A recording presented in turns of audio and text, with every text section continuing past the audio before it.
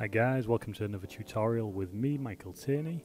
Today we're going to have a quick look how to create something like this using TurbulanceFD, a plugin for Cinema 4D.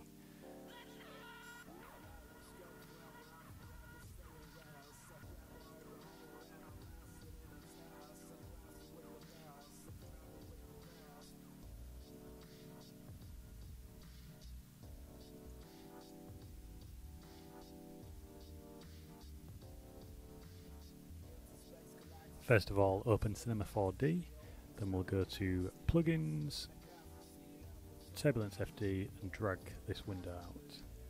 We'll create a TurbulanceFD container, select a primitive object, sphere, make the sphere 2 centimeters. We'll zoom in a little bit here.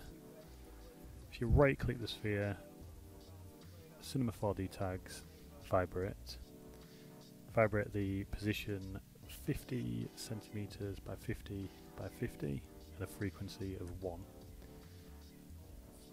This will move it in a random direction, but it'll still be within the boundaries of the box. Once we've done this, right click sphere, TurbulanceFD emitter. Now these values here correspond to the container, so if we put the temperature to 1 and then click in our container and go to rendering, fire should be on temperature, so if you hit start cached simulation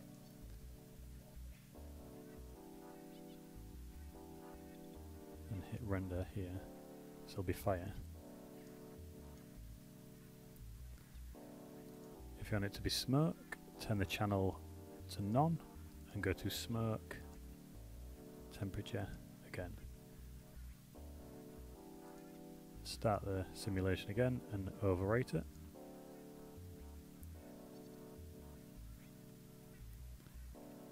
Hit render, it should be smoke this time.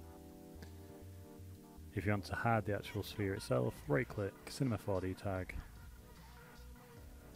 display, visibility, and then put it to 0%.